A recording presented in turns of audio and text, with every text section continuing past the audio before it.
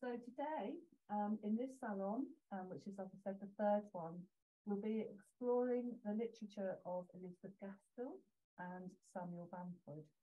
And I am delighted to have my guests here today who are going to speak to us. So Diane, Duffy and Robert Poole, they will introduce themselves shortly. And hopefully we're going to delve into the lives of both of those wonderful people. So I'm going to hand it over to you now to take us away, as they say.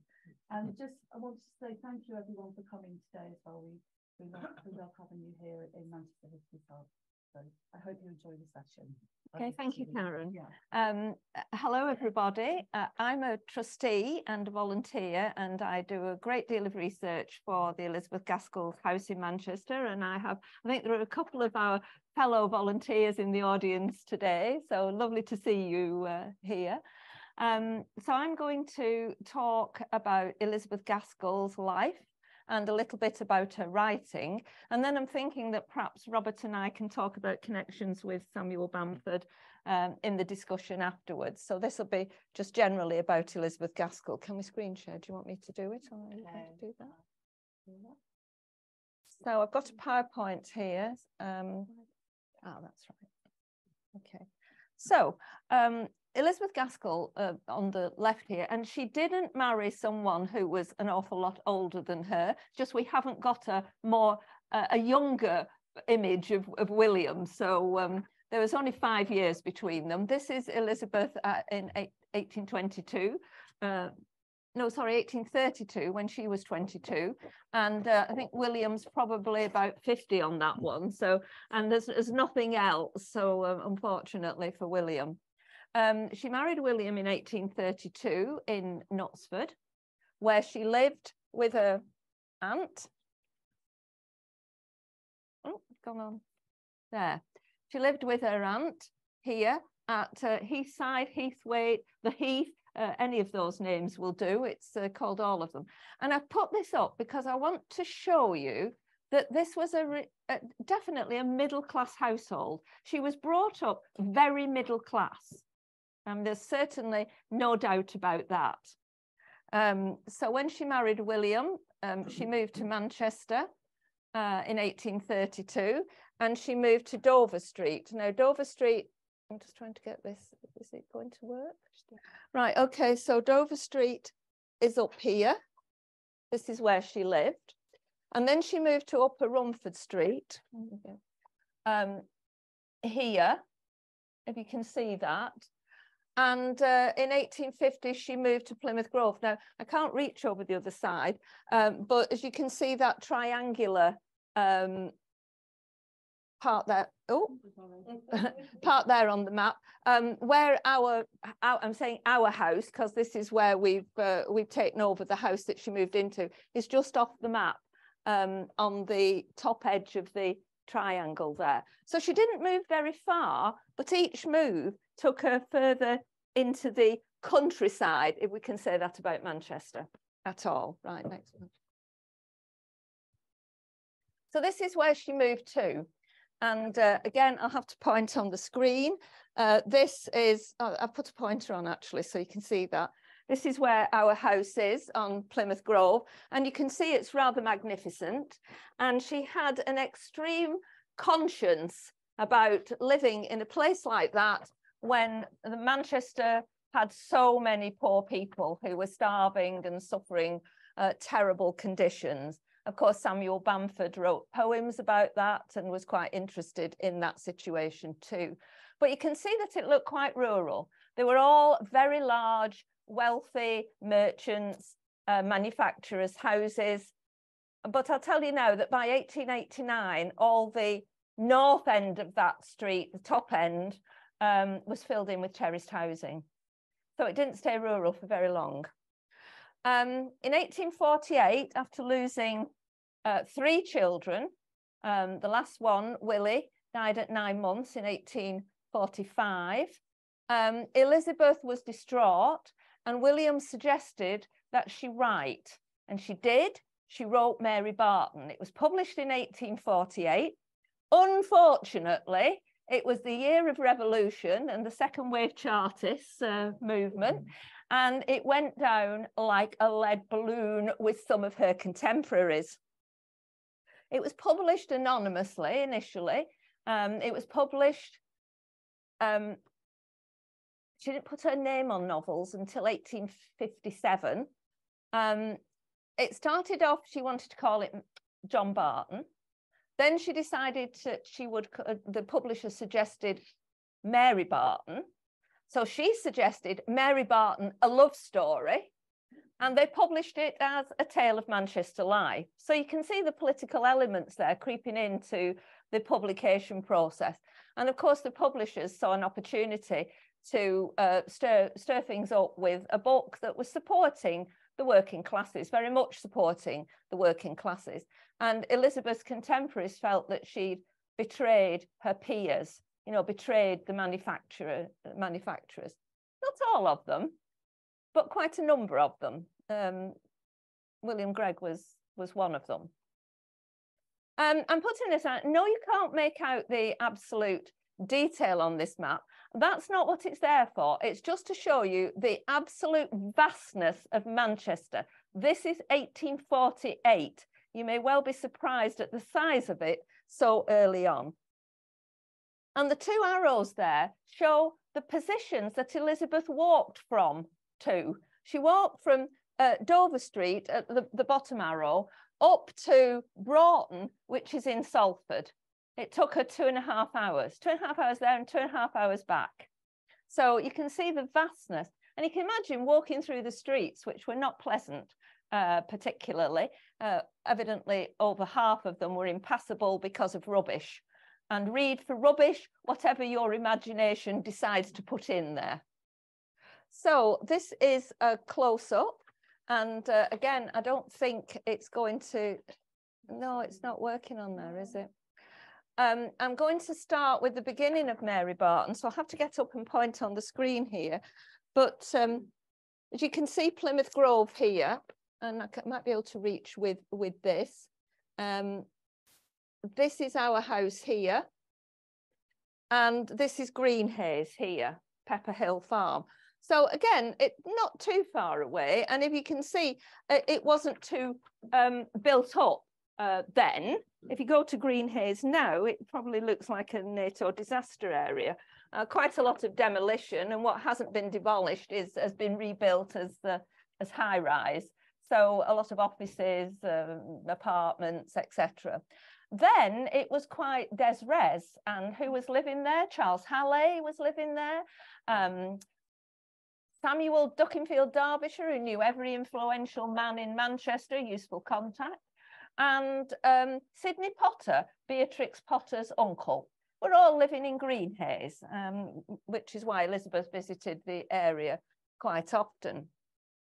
And the part that I pointed to was Pepper Hill Farm, which she uses at the start of Mary Barton's. Now, I've just put a small degree of text in there. I'm noticing that she talks about a farmyard belonging to one of the old world gable black and white houses. There's the gabled black and white house at the bottom. She talks about a field, and she talks about a pond. And you can see that they're all there, coming down from Greenhays, a path that goes on the map that goes past the farm, round the pond, yeah? And you can even see, if you look closely, something growing up the door of the farmhouse. That's how close her descriptions were. So close that Susanna Winkworth and her sisters recognised Elizabeth Gaskell as the writer of Mary Barton because they'd just been there with Elizabeth and she talked to them about it. Bit of a giveaway, I suppose, really, that, isn't it? So this is the beginning of Mary Barton, where the workers go to Greenhays. And just to go back to the images there, you can see the one on the right is the style that she actually talks about, a style in Greenhays, and this is in Manchester Art Gallery, the actual painting. So useful, that, I think, interesting. So what have we got here? We've got London Road Station. So Mary Barton has got to have been set starting off way before 1842, because Alice Wilson lives in Barber Street, which is literally underneath London Road Station. So she couldn't have lived in a cellar in Barber Street in 1842 because London Road Station would have been sat right on top of her. So it's got to have been set before then and after 1830 because Mary Barton catches the train from Manchester to Liverpool, which opened in 1830. So you can see this sort of time period. It does move on in time, does move on. So it may have started somewhere like 1838 and ended up somewhere like 1841 because Alice moves from her cellar and goes to live with her sister-in-law. So that's London Road. And the main road above it, and I've got another map here, this one, is Great Ancoats Street. Great Ancoats Street runs down to Ardwick at one end and up towards Manchester Cathedral, Shoedale and, you know, Victoria Station at the other end. And I think that's probably the main focal point of a lot of Mary Barton. You've got Angel Meadow up here, you know, the hell on earth and the scuttlers. Yeah, not a very nice place to live. I think this is probably pretty much the focal point of the novel. The Bartons lived in Ancoats, which is, the Wilsons lived in Ancoats, which is up here. Jem worked in Ancoats. Aunt Esther lived in Angel Meadow, and I think the Bartons lived somewhere around here on the what I'm saying, the left of London Road Station. And Mary worked in Ardwick as a dressmaker's apprentice. So lots and lots of the novel are focused around there. And look at all these terraced houses, packed so closely together. And you can see that when they were walking, and this is just a more close-up of the area. So when the people were walking from Greenhays, Barton and Wilson and their family at the beginning of the book, they go past these terrace courts. Now I've got photographs of Ancoats.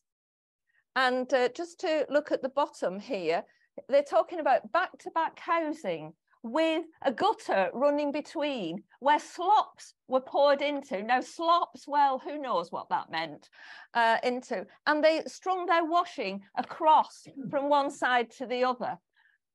Remembering, if you knew already, and understanding if you didn't, that the smoke of Manchester could be seen from the Lake District, I wonder how clean their washing was when they took it in. It does make me wonder, I'm afraid that.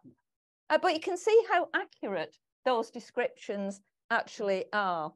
But the other thing that I was really interested in that it's about the third paragraph of the second chapter, she talks about as they moved from the country to the town, the darkness closed in because of these claustrophobic, back-to-back, row on row of terraced houses. Just got some more pictures here. This is Ancoats. Look at the smoke. That's the daytime.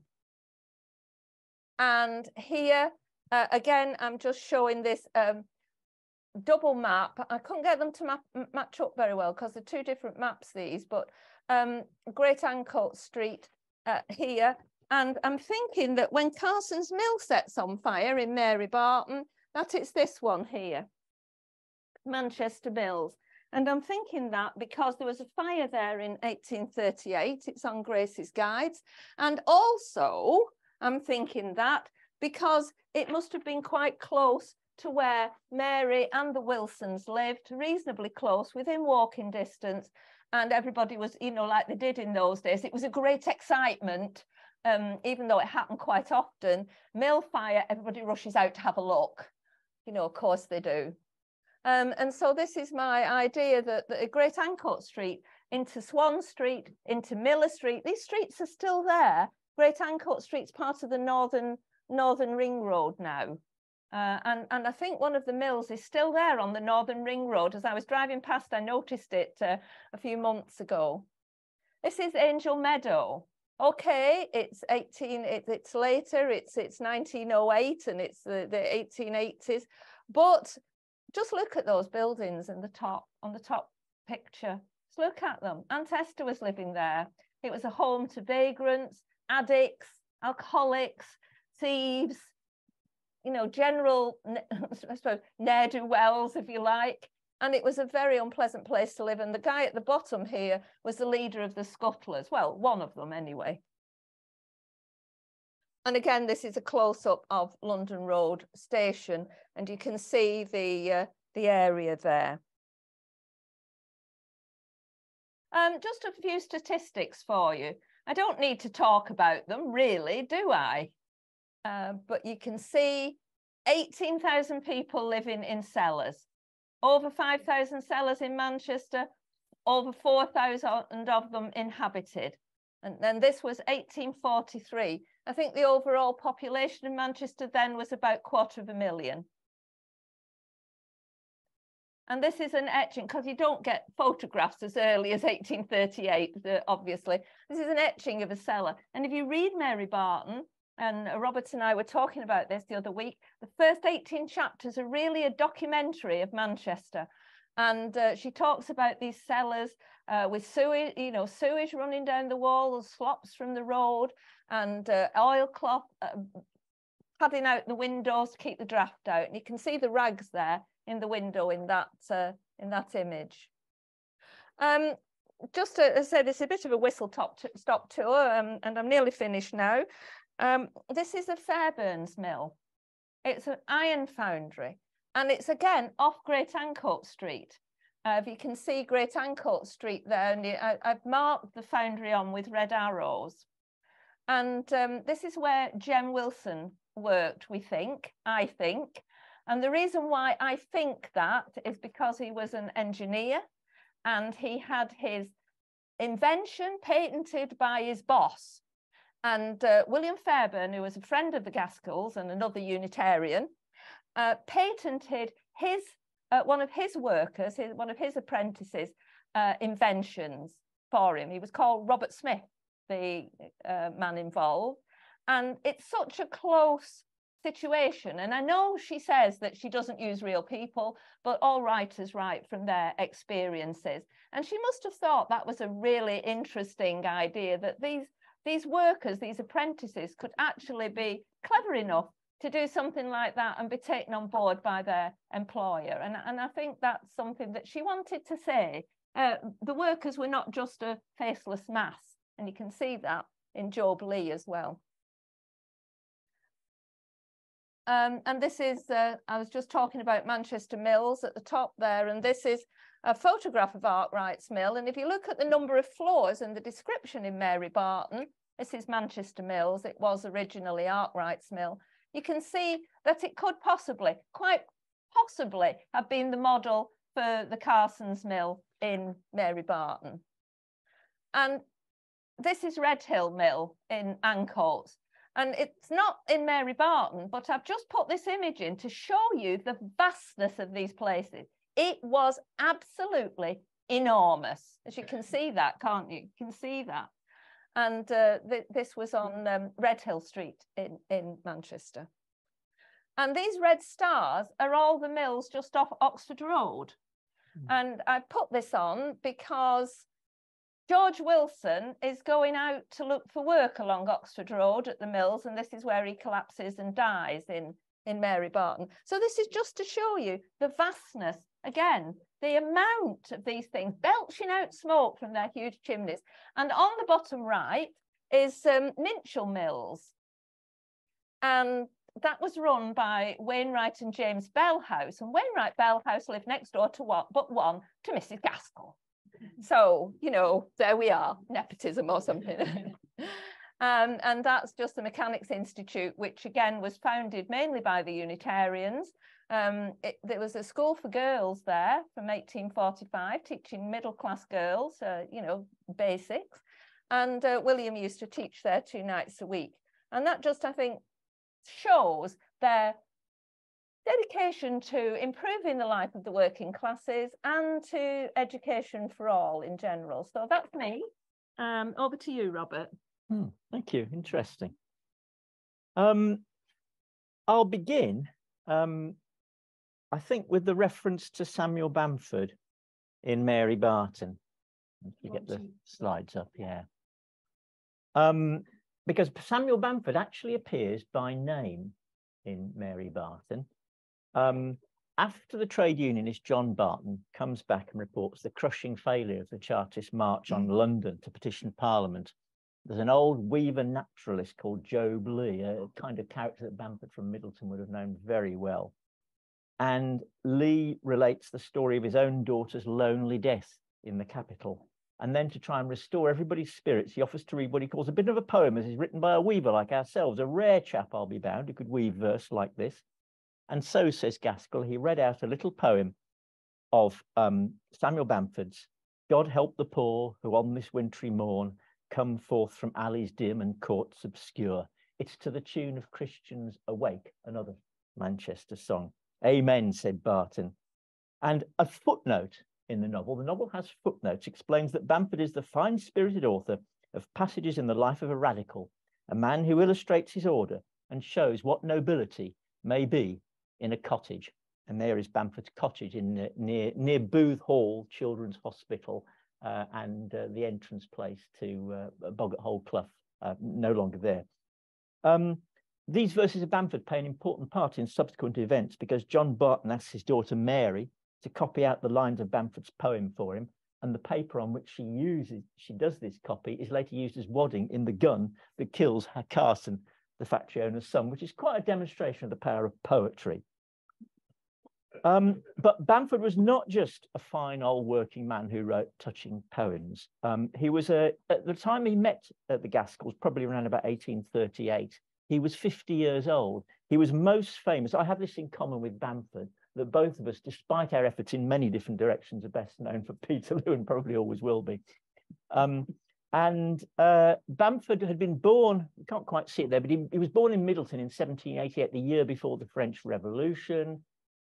He was trained as a handloom weaver. He met Jemima and married her in 1810, joined the post-war radical movement in Middleton as the secretary of the local radical club, and in 1819 published a lot of poetry, was one of the leading organizers of Peterloo, which he later wrote about in the Chartist period in his biography, Passages in the Life of a Radical.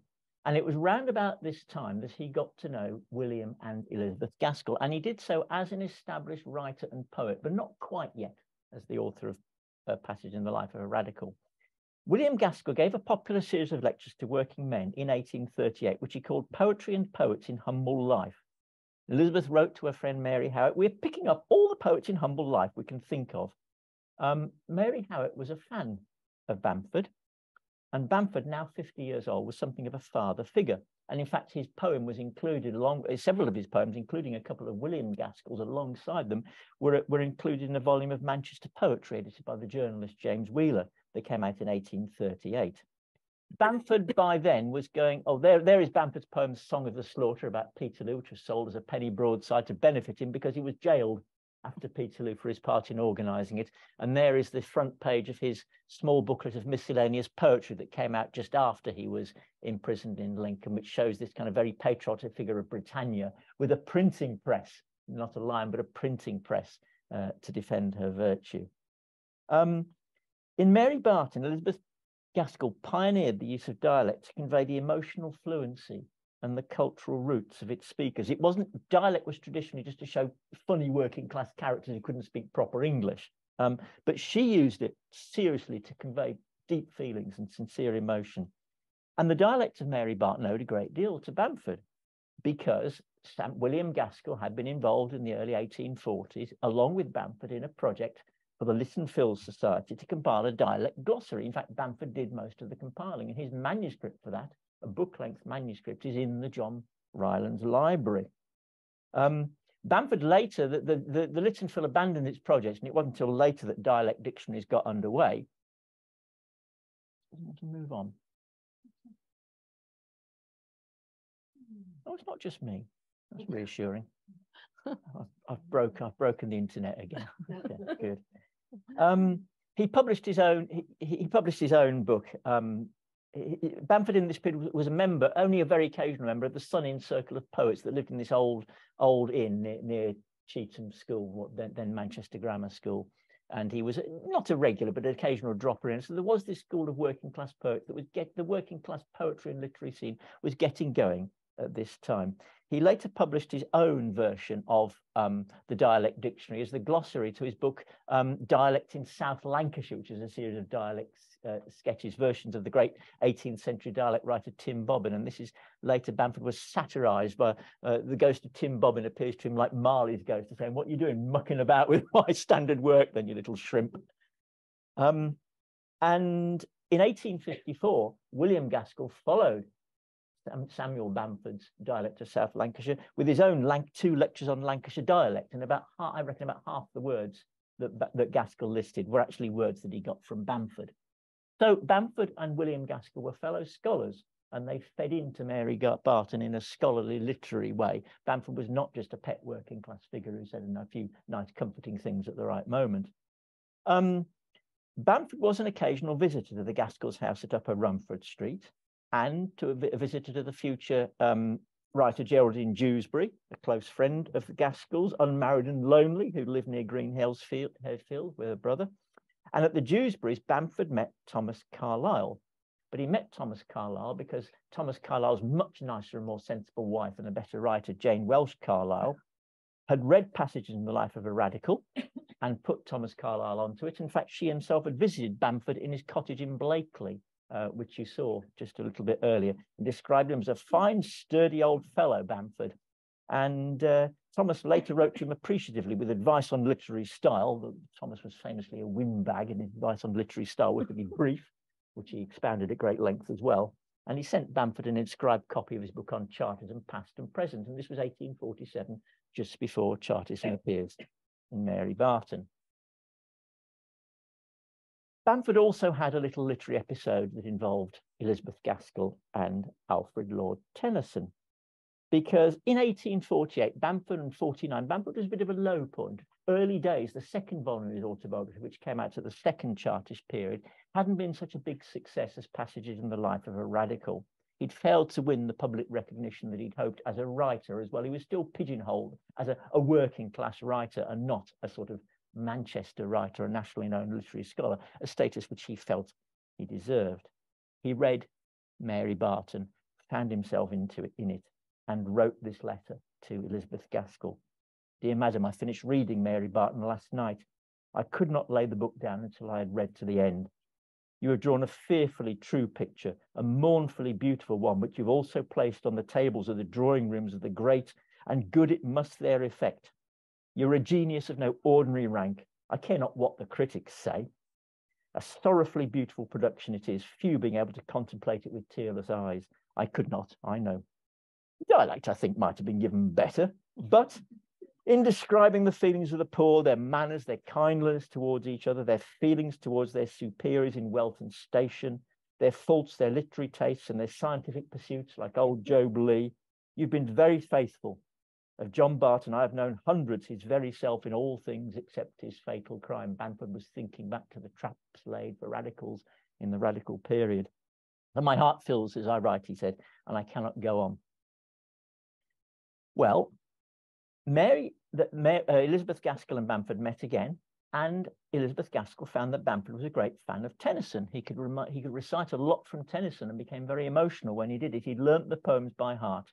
And so in October 1849, Elizabeth Gaskell wrote to John Forster, the London literary figure who knew everybody and published everybody, to secure a presentation copy for Bamford of Tennyson's poems, explaining Bamford is the most hearty admirer of Tennyson that I know.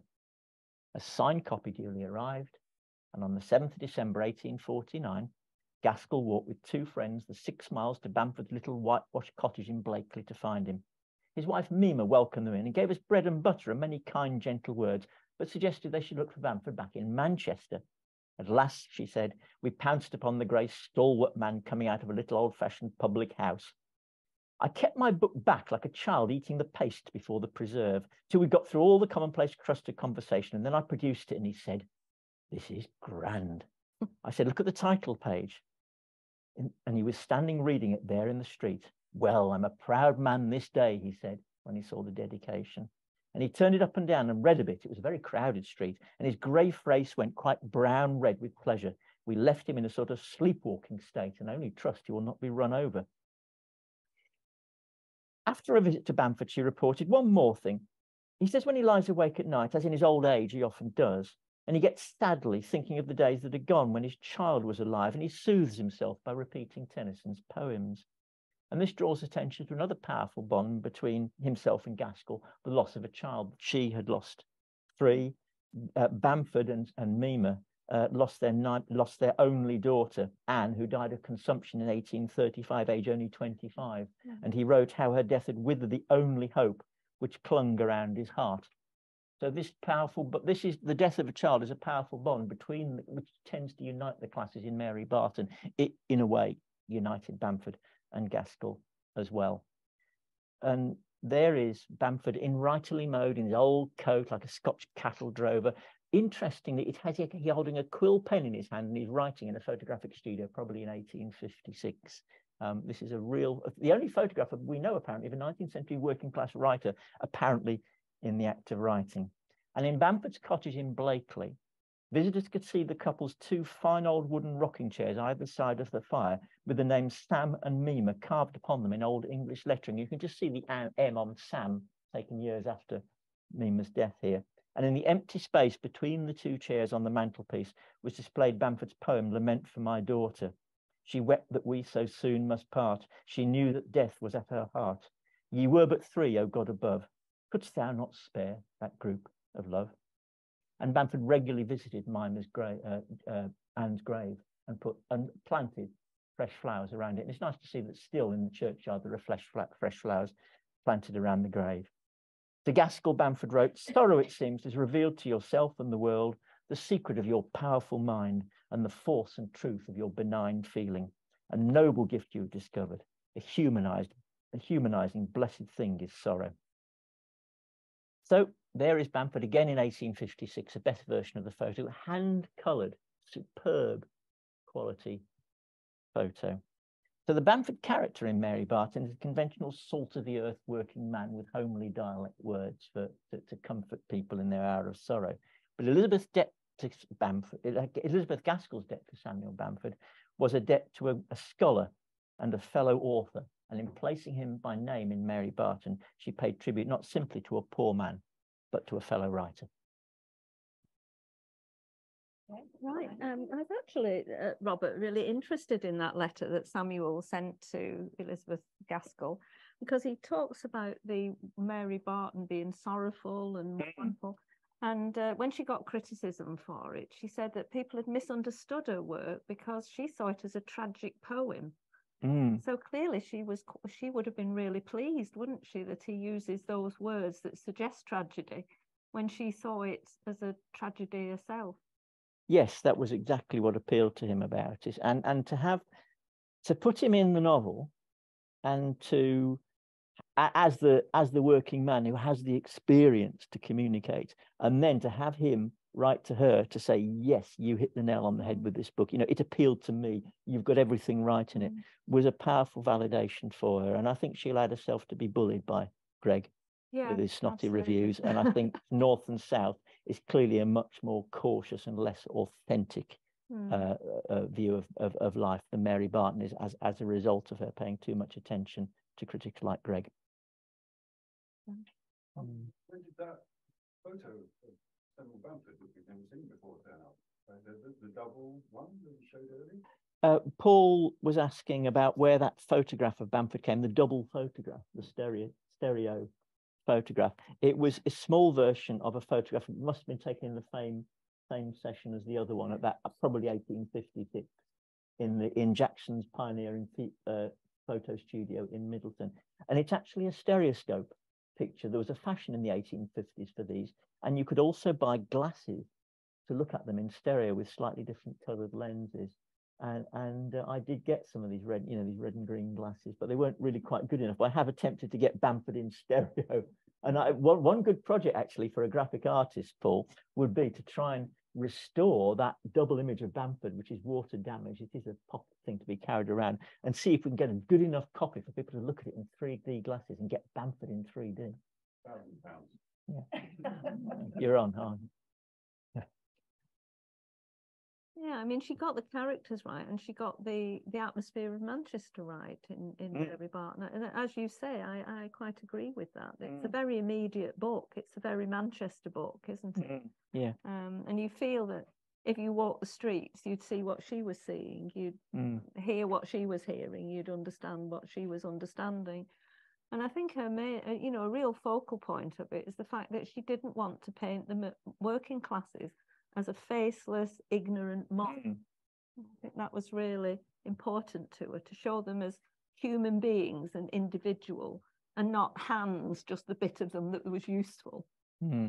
Yeah, and that was a bit more the tendency of North and South. When she describes trade unionists, she has them riot, and yet they act like an insensate mob, and she describes them having this sort of bestial collective consciousness that takes over.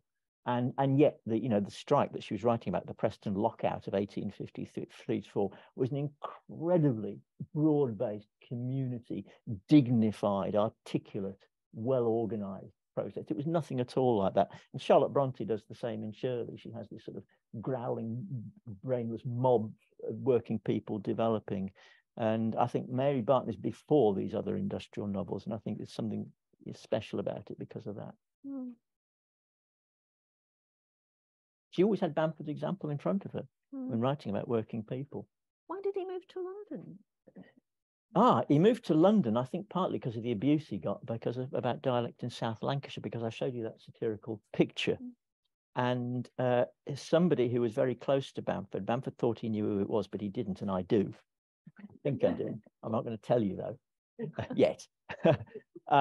Wrote a really vicious satire about Bamford with illustrations in which he pressed all of Bamford's private buttons very, very accurately. And because it was anonymous, and because Bamford was already felt very suspicious about people around him, he'd been betrayed and ratted on and informed on in various ways in the past, he moved to London and took up a job as a civil servant for 7 years, and then moved back to not to Middleton again, but to Moston, just south of Boggart Holclough, in the 1858. It's interesting that you talk about Howitt, because of course William Howitt took the manuscript of Mary Barton round to try and get it published, and John Forster, who I noticed from your essay, was also known to Bamford, and sort of, I don't know whether he was a friend, but maybe a friend in inverted commas, was the one that took Mary Barton in and published it, and for Chapman and Hall, and then sent it to Charles Dickens, who was his friend, and Charles Dickens then invited Elizabeth to write Household Words. So really, that was the start of her writing career. Well, yes, Thomas Carlyle sent a note to Dickens suggesting Bamford as a writer for Dickens's newspaper. It was at the Daily News in the early 1850s. But Dickens had a very brief interview with Bamford and rejected him, which must have been quite hurtful to Bamford, because for various reasons, Bamford resented Dickens' success. Dickens was incredibly rude and hostile about Manchester, and Manchester loved him. Whereas Bamford did his best to be positive about Manchester, which he actually hated, and Manchester never recognised him properly.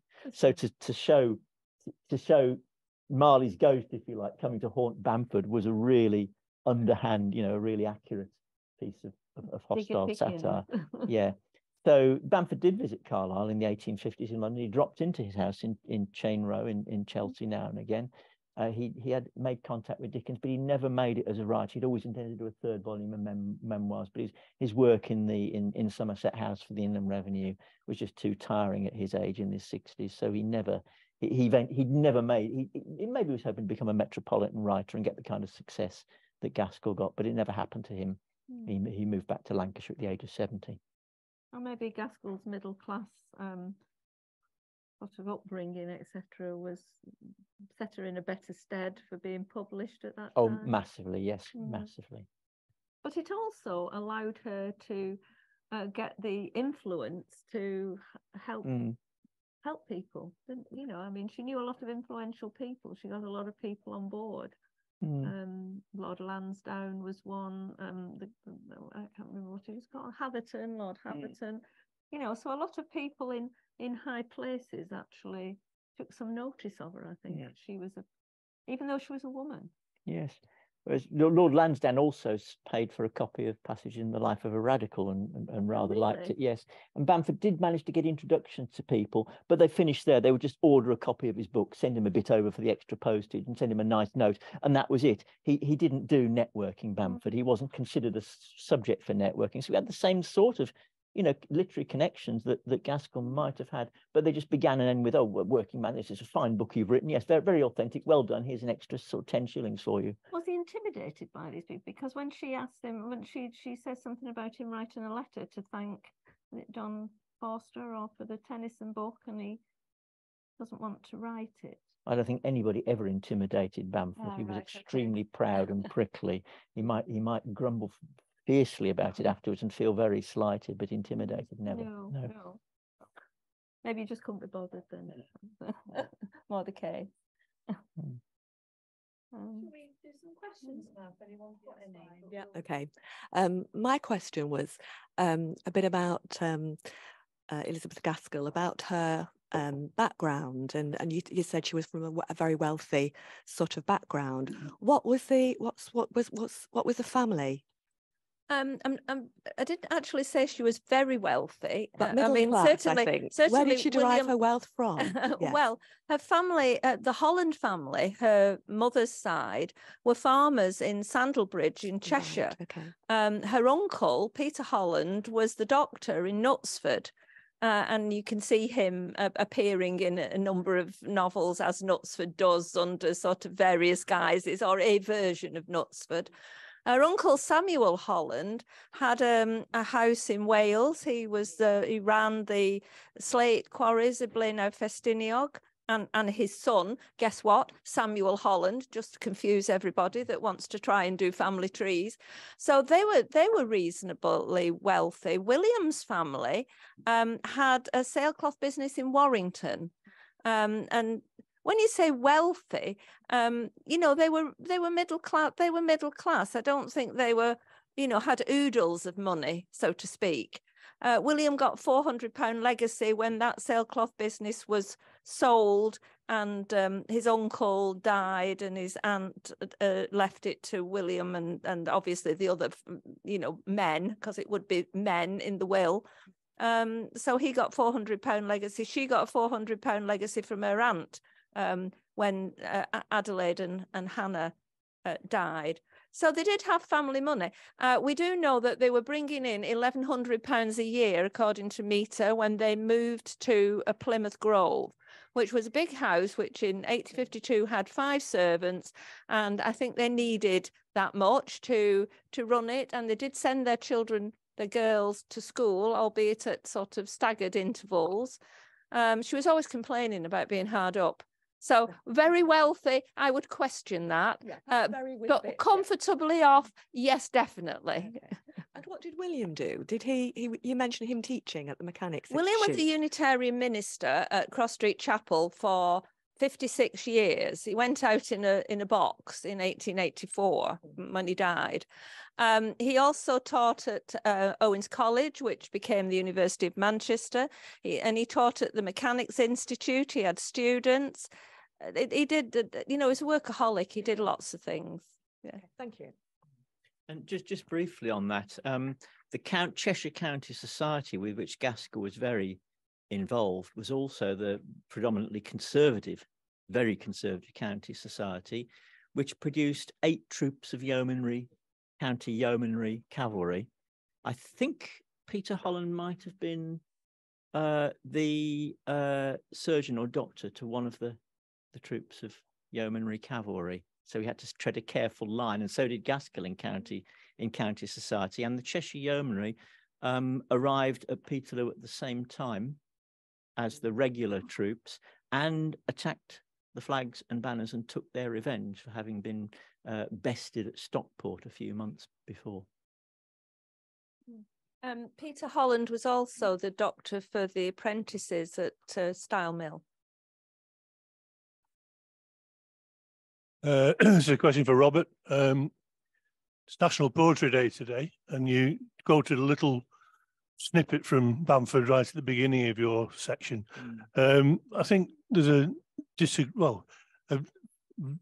a variety of opinion about the quality of Bamford's poetry. What's your opinion? And do you have a favourite piece of his? My favourite poem of Bamford's, I didn't bring the text with me, I should have, at Tim Bobbin's grave. I think it's a tremendous poem. It's one of the best poems of the 19th century, and it's in dialect. And I think the thing about Bamford was, like all working class poets, he tried to write imitative nature poetry in standard English, and it comes off like Christmas card verse. It doesn't really work very well. Although I have heard, I think read by people with the same, language, the same dialect as Bamford, I've heard it come over really, really well, actually. But in print, it doesn't look terribly original. But Bamford's, Bamford always wrote about what he saw, what he could see in his mind. He wasn't writing about Christmas card flowers. When he wrote about flowers, he knew the flowers. They might have been the flowers on his daughter's grave. It was always real for Bamford. But the style that he copied wasn't always. When he wrote verse in dialect, I think it was superb. And it's some of the best stuff for me written in the. I'm no judge, but I like it very much. And I'd love. We've had Bamford events where some of the poems are recited by people from Middleton, and I think it works superbly well. Yeah, he's also very comical in his poetry too, and he also copies other meters quite a lot, which is very common in poets and also people who do protest songs. You copy a song that's already there. So he copies Christians Awake, and he copies quite a lot of things of Burns as well, and puts them in other contexts. So by using dialect most of Bamford's poem is standard English, not dialect, but by imitating the rhythms of others, including Tennyson, what he's saying is that the subject matter that he wrote about, working class life, nature, little villages, flowers, and so on, ordinary people, are just as much subjects for poetry as the Charge of the Light Brigade and Tennyson's finest feelings. I think that when you read his poetry, when you read the dialect, I think it helps to read it out loud. Yeah. Even if you're not very good at reading dialect and you're not reading it to an audience, I think it comes over and the essence of it comes through better. It's a bit like Shakespeare. You don't understand every little bit, but if you watch the whole thing, you might miss a lot of the detail, but you'll get the whole story through the whole play. But reading it individually is a bit laborious sometimes. Dialect is read to be written out loud. It's like Bob Dylan's lyrics, and they need to be sung. And in fact, the trouble with dialect is it's not written in dialect. It's written in standard English with all sorts of tortured spelling and stops and punctuation marks and so on, which makes it almost impossible to read. You've got to be a very sophisticated reader of standard English in order to be able to read dialects and then translate it mentally back. Dialect was written to be read out loud and heard directly, and mostly it was a different form of literary communication. And these days, with performance poetry and rap, we're very familiar with that again. Yeah, I'd like to ask about the politics of Gaskell and Bamford and the extent to which they actually shared a similar view, in that obviously Bamford was a radical, certainly in his younger years, and Gaskell's had a Unitarian background from a upper middle class sort of outlook. Did they actually share, is there evidence they actually shared the same political view when they were collaborating? That is a good question. Bamford had become much more conservative by late in the 1820s, early 1830s. The experience of Peterloo and what happened, when some people get hurt when you get these things seriously wrong, had made him, I think, very, very timid and changed him, as you would expect.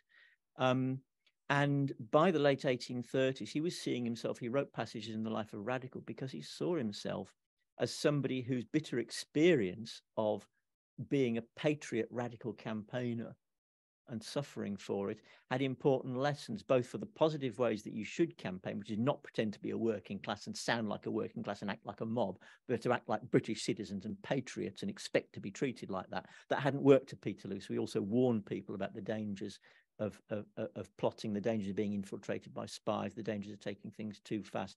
By the 1830s, his view was that the working classes would eventually be ready for the vote, but he thought that education had to happen first. And that basically puts him in a very similar camp to middle-class reformers who thought that, yes, when we educate the working class, they'll be fit to vote. So there is a lot of overlap, but for that very same reason, Bamford very much resented people who had similar political views of his, but who came from a different direction, who didn't have his experience, who were just patronising about it. Well, of course, as a woman, Elizabeth Gaskell couldn't be political, could she? You know, she couldn't have a political opinion, but they were Whigs. But she writes in a letter, I think I'm becoming conservative. I'm reading the Times, you know. But William's congregation were very radical. I mean, you've got people there like the Potters, Thomas Potter, who with Shuttleworth, John Shuttleworth, took that petition in 1831, you know, for petitioning for an MP for industrial cities. Cobden was part of their congregation, you know, so it was a radical congregation. So I would think the politics were, up to a point, pretty similar to Bamford's. Is that the Unitarian? Sorry, the congregation. Yeah, the Unitarian congregation. Your Cross Street Chapel I'm talking about in particular. But there was Upper Brook Street Chapel as well, that was Unitarian, and quite a few of their friends who were buried there. In fact, McConnell, you know, McConnell and Kennedy from that massive mill I showed you, McConnell's was buried at Brook Street. And they dug up all the bodies, you know, and shipped them down to Leicestershire when they were doing the chapel for student accommodation. And the family complained and they had to bring him back and rebury him, which I thought was very funny. Yeah, just briefly, the mention of Unitarians is important because Unitarians had a profound commitment to the spiritual equality of all human beings, male and female. I think Bamford had psychologically the same kind of commitment, but both of them also qualified it. Well, in practice, conditions are not yet right. This is what people are really like, but society is wrong. And when we fix society a little bit, then people will be able to take up their true place. So yes, and spiritual equality plus education plus civilization. So actually, they're coming from very similar places. Yeah. But I don't think Bamford would have admitted his politics were the same. He would say he was really a radical. He was just a sensible radical. Do you perhaps know why Elizabeth Gaskell, after 1857, used her name on her literature? Was it because she was exposed, or was it because it was well received? Well, she was the wife of a Unitarian minister. She was writing quite controversial material, wasn't she? Women didn't put themselves out into the public sphere like that. That wasn't what they did. And so, if you look at people like the Brontes, George Eliot, they all wrote under pseudonyms. And Elizabeth was going to write under a pseudonym, but it had gone to press before she'd made up her mind what she was going to write under. And so it was published anonymously. George Eliot stayed George Eliot, even though people knew who she was. You know, so women didn't tend to write under their names because, well, just to give you an example, Anne Marsh Caldwell, you probably never heard of her, but that doesn't matter. Her husband said he didn't want the wife of 4 daughters to be seen publicly as a failed novelist. and on that, I rest my case. You know? Hello. As a person who was was born and brought up in Middleton, and I've lived part of my life there, but not all of my life there. I don't live there anymore. Most of the people I grew up with and the people I knew had never heard of Sam Bamford. And the only reason that and this is where an anecdote comes in, the only reason I know about him is that my mother religiously, every so often, every couple of years, used to take me up to St. Leonard's Church. Do you know St. Leonard's Church? Where Sam Bamford is actually buried in the cemetery there. And it's a very grand burial. And I often thought this is Middleton's most famous son. And I remember the word reformer. But none of the people that I knew from Middleton and knew anything about Sam Bamford. And that is interesting to me. And I'm coming here a long time after that. And what have you visited it is a very grand gravestone in the cemetery in Jubilee, at the top of Jubilee Park. And yet nobody knows about Sam Bamford in Middleton. They know more about Steve Coogan and Paul Scholes than they do about Sam Bamford. And I think that's very sad that that is the case. So what is your comments about that? Paul who? You're crying. You're crying. So you should be. Yeah. I think, do you feel that Bamford is now, since Peterloo, Bamford has become better known in Middleton? Yeah, possibly, yeah, possibly. I'm just making a comment really that maybe you can't be a prophet in your own land. Somebody more famous one said that. I can't remember. But and maybe, you know, Middleton not really interested in Sam Bamford. Bamford did himself rather fall out with Middleton. Yeah, I think he's a lot better known than he was. There is a Samuel Bamford trail in Middleton and has been for some time. And the regeneration of Middleton, you know, began about 20 years ago with the Edgar Wood Trail, which is the, you know, the high quality upper middle class architectural buildings. But that Golden Triangle area also includes a lot of things. I think that's come much after the time I'm talking about. It's maybe the working class thing has something to do with it, but you know, I went to school in Middleton and I went back there and lived there for some time. And maybe because he was political, maybe because he was working class, that he was, I don't ever remember anybody that I knew mentioning this person. And yet I was lucky enough to have a mother who dragged me up. It's quite steep up to St. Leonard's Church. And every so often she did and said, there's the grave of Sam Bamford. He's a very important man, you know, never forget that. And even when she moved away to from Middleton, I was still there. When she came back, she said, let's go and see Sam Bamford's grave. And so... well, if you search for Our Sam Middleton Man on the web, on YouTube, you can find the film that was made about 2018, 2019 by a wonderful youth project, an hour-long film about Bamford. So he reached part of the youth, and that was done. Yeah, a few years ago. I think he's better known now, and I'm still working on his biography. He's very well documented, so it's taking a long time. Yes, that's done more than anything, but I hope the biography will add a bit more. That's the end, I'm afraid. We've come now to 2 o'clock. So thank you very much to Diane and Robert.